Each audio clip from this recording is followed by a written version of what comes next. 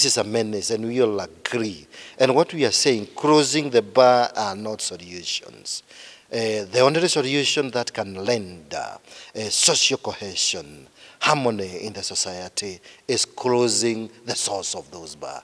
If these second and third generations, they are known where they are being manufactured, let us not castigate the poor Kenyans who are going there to buy kumi, kubole. Let us go to the source and close those source. Future yetu ni kwa kizazi hicho, wasichana kwa wavulana wetu.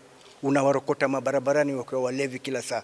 Mchana jua linawaka. Na si kwamba serikali haina uwezo. Serikali ina uwezo wa kujua pombe hii inatoka wapi, ni nani mwenye kuileta, na inalandu wapi, ni nani anaiuza.